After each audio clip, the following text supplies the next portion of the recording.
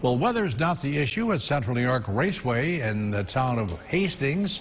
With one of your stories, News Channel 9's Jeff Kulikowski tells us funding is still holding things up.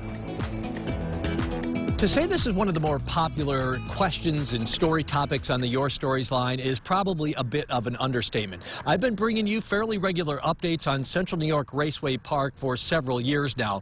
And unfortunately, this update, well, not much has changed since the last time we talked to you about this about a year ago.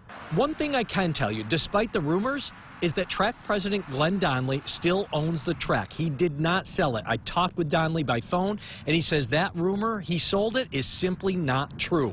He does confirm to me that he's looking for a new investor to come on board. He's not ready to announce any more details on that just yet.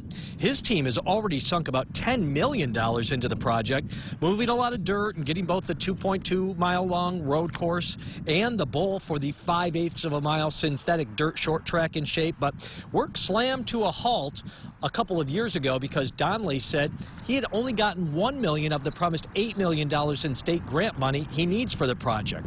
They've received some infrastructure like bleachers and other pieces for the grandstand, but they've been sitting there for at least a year now. Donnelly says despite inaction, he's still working on funding and still plans to make Central New York Raceway Park a reality. And someday, maybe this will be used for some short track dirt racing, maybe even some harness racing as well. What there is of a road course laid out here has been used occasionally by some off-road racers, but that's really been about it out here. Hoping to get more of an update from Donnelly very soon, and of course, we'll bring that update to you.